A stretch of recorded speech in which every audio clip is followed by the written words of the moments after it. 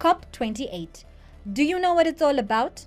COP stands for Conference of the Parties, and this is the 28th meeting to discuss and implement international action on the climate crisis. There are 198 countries which form part of the parties.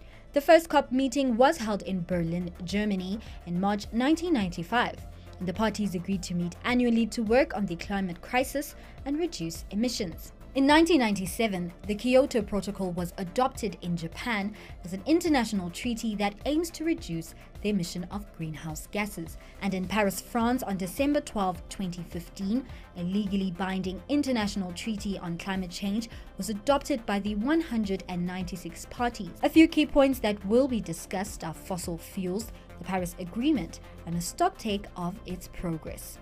For more on this, watch CNBC Africa. First in business worldwide.